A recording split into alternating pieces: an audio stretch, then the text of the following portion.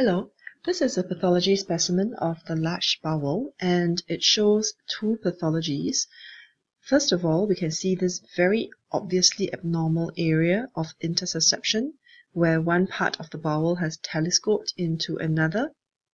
The other interesting pathology here is that there are the presence of several polyps.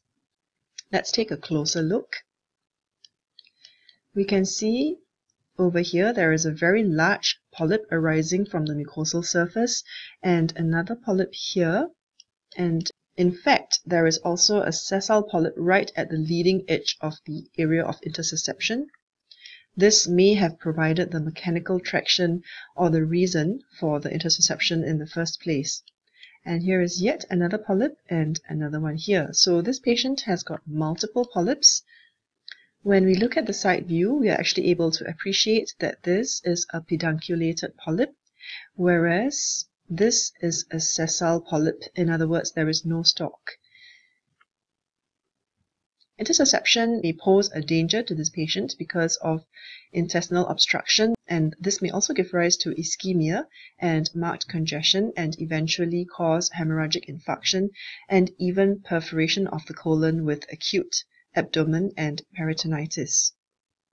Here is a very similar case of large bowel with multiple polyps, and at the same time there is an area of intussusception, and you can see that this is quite abnormal because the color of the bowel wall here is darker and rather dusky in comparison to the viable bowel mucosa, and hence we are worried that there may already be impending hemorrhagic infarction. Within the mesentery, which is compressed and pulled into this area of intussusception, we can also see some congested blood vessels.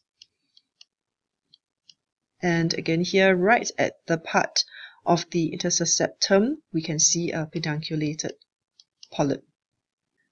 So there must be some form of intervention to reduce the intussuscepted area. If the bowel wall is still viable, then the patient may not require an excision. However, if the wall appears to be dusky and perhaps potentially necrotic or infarcted, then a segmental resection may be required. In summary, we are looking at two examples of similar cases where we can see both the cause and the effect of the pathology. The cause being the presence of several polyps, which can be sessile or pedunculated in both instances, and the effects being that of intussusception.